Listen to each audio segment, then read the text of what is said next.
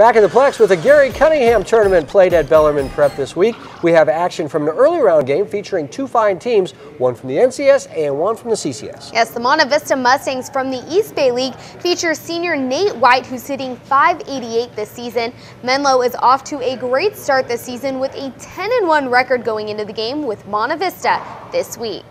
The Menlo Knights honoring our nation as they get set to play Monte Vista at the Cunningham Classic. Early innings dominated by defense. The ball hit deep to left. A fine catch out there by Nate White. The runner was going, so White goes to Turner Olson over to Ryan Marsh. That's a double play.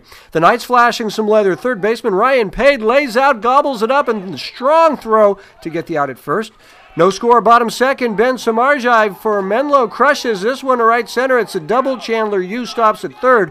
More D here as the ball is wrapped to Joey Roberts. The Mustangs outstanding third baseman throws home. Kyle Ware with the tag. The Knights do get on the board on a sac bunt later in the inning. Down 2-0. The Mustangs come back. A tough pop fly in the wind here. The ball drops. Scoring is White, part of a 3-run fourth inning for Monte Vista. Then with Dawson Vasconi at third. Ryan Marsh drives this one to the gap in right center. Vasconi scores.